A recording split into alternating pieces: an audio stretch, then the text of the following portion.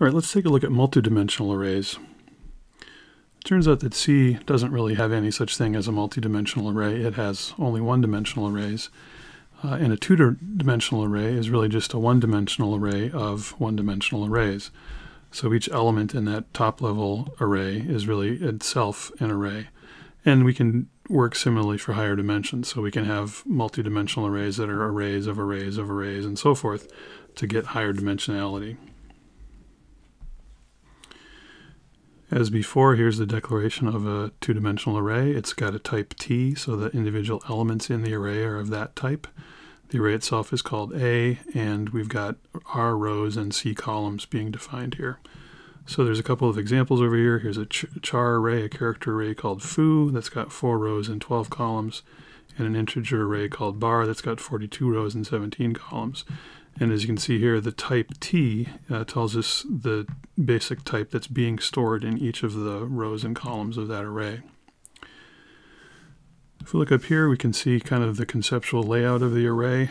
There's the first element of the array is at row 0 and column 0. That's this cell. And again, that cell might be different sizes based on the fundamental data type that we're storing in the array. So if it's an integer, that's 4 bytes worth. And that first row terminates here at A of 0, and then C minus 1 would be the column index because there's C columns in the array. And then the beginning of the next row would be A of 1 comma 0 or A of 1, 0, and so forth up to A of 1, C minus 1. When we get down to the lower left corner, we're now at A of R minus 1. We're now at the rth row, and because it's indexed from 0, it's row R minus 1, column 0. And then the very last element of the array down here is A of R minus 1, C minus 1. We can see that the elements of each of the arrays is the size of the fundamental data type. So if T is an array, tells us it's an array of integers, then the size of an integer is 4, which is going to make K equal to 4 in that example. So we're going to use this value K to talk about how much memory is actually being occupied by the array. And we can see right away, because these values are going to just be stored contiguously in memory, that the size of the array is going to be the number of rows times the number of columns times the number of bytes per element. So R times C times K. One of the most important characteristics of an array in C is it's stored in what's called row major order. This means that each of the rows is stored in memory before the beginning of the next row. So at the lowest address in memory, we'll find the first cell of the array, the one at array index 0, 0. And succeeding elements in memory are going to store the next columns of that same row. And when we reach the rightmost column of that first row, we're going to see in memory the next row starting with its leftmost column and proceeding across to its rightmost column, and then we're going to see the third row and so forth until we get to the last row, which says that the last element in memory, that the highest memory address, is going to be the address that stores the final element of the array, the one at R minus 1, C minus 1. This is called row major order, again, because the rows are stored first and then the columns within the rows. It turns out that there's other languages, most notably the Fortran language, that stores arrays in column major order.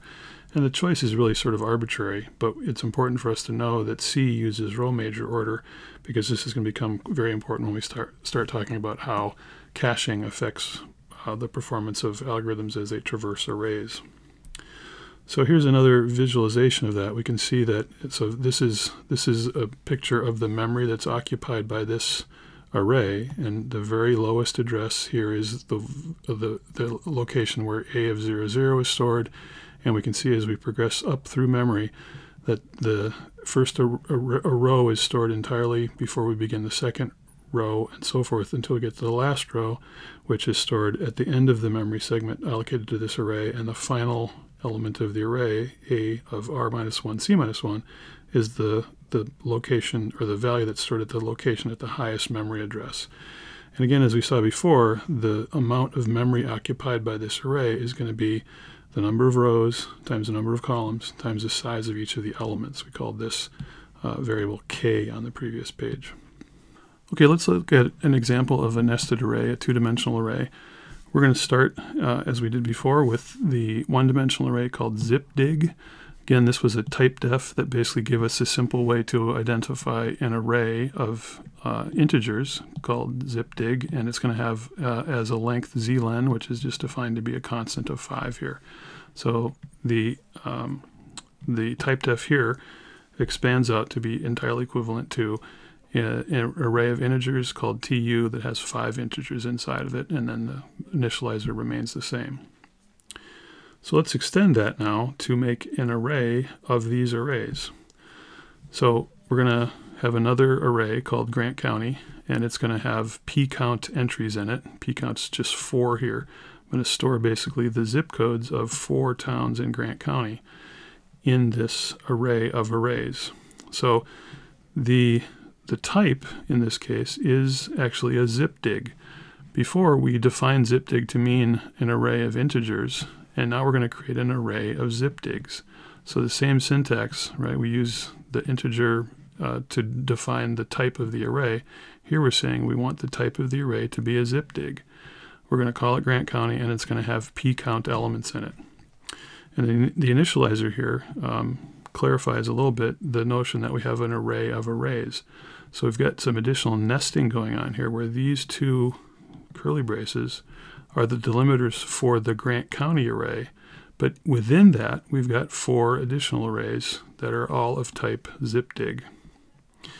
And if we think about what that's equivalent to, we can see that first of all, we've got a zipdig. Well, a zipdig is actually an array of integers. So at the end of the day, we're going to have an array that contains integers, and that's the way that the final declaration is equivalent to. It's still going to be called Grant County. And now Grant County, first of all, is itself an array of 4 things. That's where the 4 comes from. Each of those things is an array of 5 things, which comes from here. So that's where the 5 comes from, and then the initializer remains the same. Okay, so let's think about how this is allocated in storage. Here's our same Grant County array of arrays, and as we can see here, it's an array that contains 4 arrays, and each of those arrays consists of 5 integers. So it's an array of arrays of integers. It's important, again, that note that these array elements are going to be allocated contiguously in memory. So that's what this diagram is intending to show. I've arbitrarily placed the first element of the array at address 76. Again, that's just a made-up, simple to reason with address. It's actually not going to be anywhere near that small in a real executing program on Unix, but that's fine for our purposes. You can see that we're storing things in row major order. If we look at 46989, that's the first row of our array. Those are the values that get stored in the first chunk of memory. So we've got these 5 integers. We know that integers are 4 bytes wide. So 4 bytes times 5 integers, this is going to be 20 bytes. And we can see as we go from the first element of the first row to the first element of the second row, we're incrementing by 20 bytes. And then we see the second row from our original data stored in the next 20 bytes of memory, and the third row and the 4th row, each of which are going to contain 20 bytes. Notice that there's no gaps or spaces in memory between these elements. The compiler knows that because each of the elements is going to be 4 bytes wide because it's an integer, it can just pack those side by each into memory as we've pictured here. Okay, so let's talk about how we're going to be able to access this array. First of all, we can actually refer to the individual row vectors. So if I want to talk about A of 0 or A of 1 or A of 2, I can refer to the location where that thing starts in memory. In the previous example, we were looking at indexing the individual elements of the array, although we haven't really unpacked that yet. Here we're thinking about just picking out a particular row from the array. Well, because we know that arrays are stored in row major order, and that at the sort of top level of the arrays of arrays, we have this array called A that has an array of arrays themselves in this case. So if we want to figure out where each of the rows starts, like there's A of 0, there's A of I, or A of R minus 1, if we want to know where those rows begin, we can do some simple pointer arithmetic. So if the first location of our array is stored at address A, right, there's the first row, A of 0, 0 to A of 0, C minus 1. We can dope out a pattern that allows us to determine where the beginning of each of the rows falls in memory. So if we want to look for A sub I, that's the ith row, we know that each of the elements of the arrays corresponds to 4 bytes because we know it's an integer, and we know that there's C columns in each row. So each of the rows in memory is going to occupy C times 4 bytes. That's what we saw as 20 bytes in the previous page, which means if we want to get to the ith row, the beginning of the ith row, we just have to take the size of each of those rows and multiply it times I. So this is going to give us a number that's then going to be used to do address arithmetic to offset the location of A to the appropriate spot in memory that corresponds to the beginning of row number I. Okay. Now we're thinking about this because we want to understand how the compiler is going to compile array indices into assembly language. So when we're talking about the code that's generated to access a particular row vector like we just talked about, this is what happens. Here's a little simple function that gives us a pointer to the beginning of the ith row of the array. So get Grant County zip, we can give it an index into that Grant County zip array, and it will give us back the beginning of the row, or the address of the beginning of the row that contains that particular zip code. So we're going to return Grant County of index. Now remember that Grant County is an array of arrays of integers. So its type is actually an int star star. That's Grant County. When we index into that, we're now removing one level of indirection. So the value that's going to come back from this return statement is actually going to be an int star, which is consistent with the declaration of this function. This is going to give us a pointer to an integer that happens to be the location of the beginning of the indexed row of that Grant County array. So here's code that will do that. Let's kind of unpack the process here. We're trying to figure out what this C code will generate, Grant County of index. Well, we know that we need to advance through memory 20 bytes times the index value, where 20 bytes is the size of each of the rows. There's 5 columns, each of which has 4 bytes, giving us 20 bytes that we need to move forward. So we want to take Grant County plus 20 times that index. Well, the compiler is pretty smart. In particular, it wants to make use of this really cool arithmetic hardware that it has that knows how to compute these kinds of effective addresses. So rather than doing something like spinning up the multiply hardware to multiply 20 times this index value, the compiler actually is going to use the load effective address capabilities to make that calculation faster. So rather than doing 20 times the index, what it's going to do essentially is multiply the index times 5 and then multiply that times 4. So in order to multiply times 5, we're going to do index times 4 plus the index, right? So that whole thing gives us index times 5. You can see that the way it does that is shown in this first load effective address. Remember that the index value that comes in as the first argument to this function is going to get stored in RDI. That's just our register allocation conventions for function calling. So here in the load effective address calculation, we're taking RDI as our our base register, RDI also as our index register, and 4 as our scale factor. And the calculation that's performed, as we know by this address reference, is going to be to take the base register plus the index register times 4, which is exactly this, the base register times the index register times 4.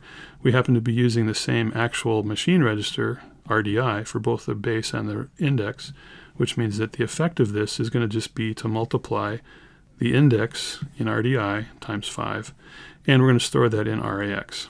Notice that because we're going to return this pointer, we just right away start using RAX as our working register, because when we return from this assembly code, the caller is going to expect the result to be in RAX. So far we've got 5 times the index. We also need, but we really want to get 20 times the index. So we need to multiply again by 4. Well, we could do this in a couple ways. We could run the multiplication circuitry, which is time consuming. We could use a shift operation to shift by 2 binary places, or in this case, we're actually going to use the load effective address hardware again.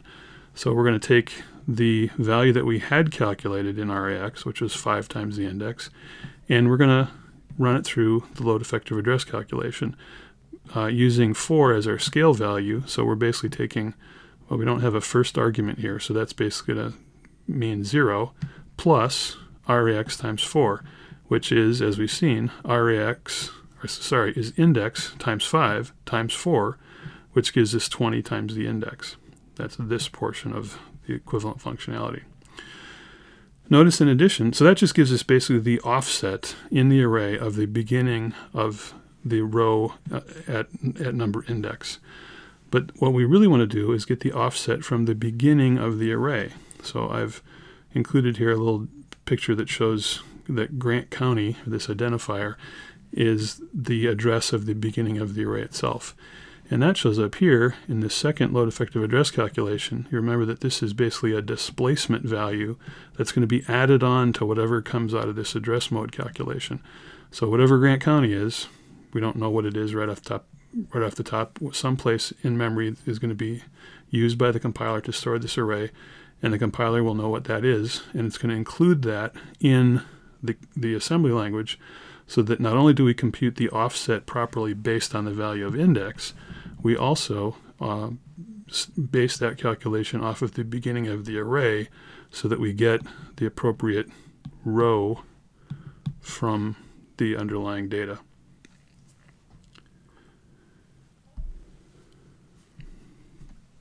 All right, given that information, we now know how to find a particular row in the array. But in most cases, we're not going to really be looking at the individual rows. We want to be able to grab the elements in those rows.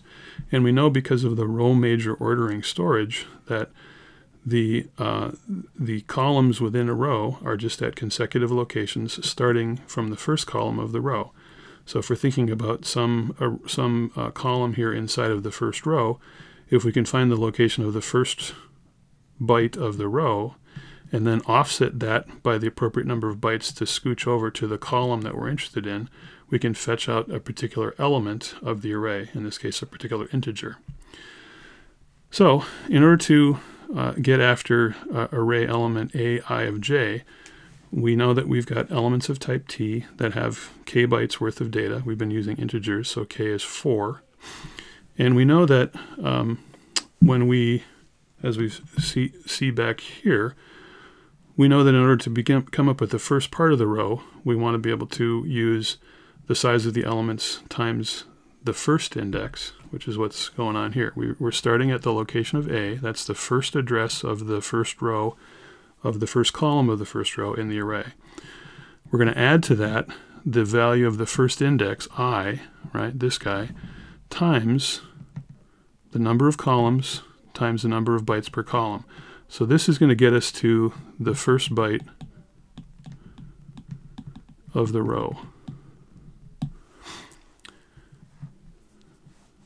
Now to access the jth element, the jth column of that row, we need to further advance through memory to the location of the beginning of the jth integer in this case. And we know that we want to skip forward by j times the size of each integer, which is k here. So this will get us to the jth column of the row, right? So that whole address calculation is what needs to take place in order to access a specific element of the array. Okay, So let's look at some code that does that. Here's another access function, get Grant County digit. So the previous example was to get the Grant County zip code, which was going to be a pointer to an integer. Here we want to not only get the particular zip code at that index, but we want to get the digit at that offset. So you can see here inside the declaration here that we're going to go from the beginning of the Grant County array, skip over this many rows, and then get the digs column from within that row. And you notice that this is now an integer, because although Grant County, back to what I was showing you before, Grant County was actually an int star star. It's a pointer to an integer. Grant County of, say, I has type pointer to integer, and Grant County of ij is actually just an integer, right? So each time we add on one of these references, we're dereferencing the pointer each time until we get to the point where we're actually talking about integers. So the fact that we've got two indices here in this expression means that this guy is going to actually be of type integer. And then again, we know that the beginning of this array is stored at this Grant County location. Let's look at how the compiler will generate assembly language to do these array references then. So we're trying to get to Grant County of index dig. So the index tells us the zip code that we want to get to, and within that zip code we want to get this digit. We know from the previous slides that in order to do that, we need to calculate the location at which that digit is stored in memory.